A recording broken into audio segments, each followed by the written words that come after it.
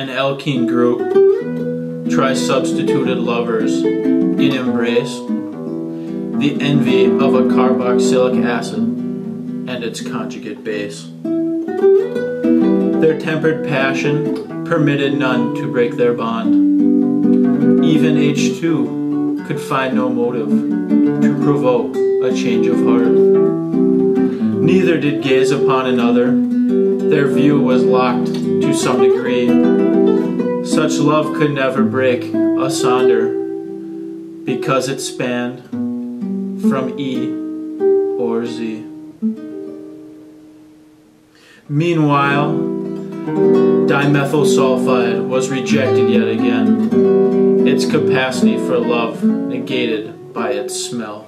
In a jealous fit, it planned a grim campaign and called forth ozone to quell the lover's spell.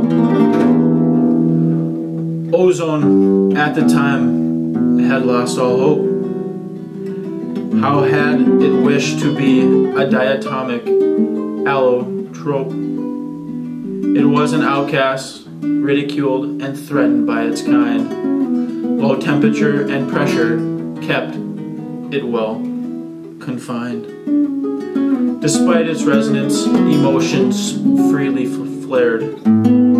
Ozone's reactivity left no one spared. Dimethyl sulfide, the accessory after the fact, goaded the ozone to begin the dreadful act. Reduced to tears by sulfide's thirst for blood, the ozone could do nothing but oblige. The executor lay waste to the alkene in stride. They once one, now two, a ketone and an aldehyde. Old bonds were broken, but new arrangements would reveal the alkene's everlasting unity. Each half still had a carbonyl.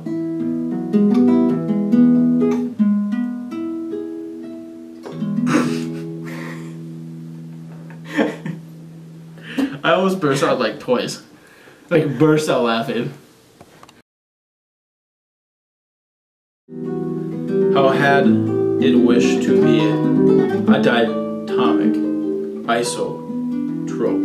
Oh, allotrope. Damn it! I was gonna say that. I'm not gonna be able to do this whole thing. Alright.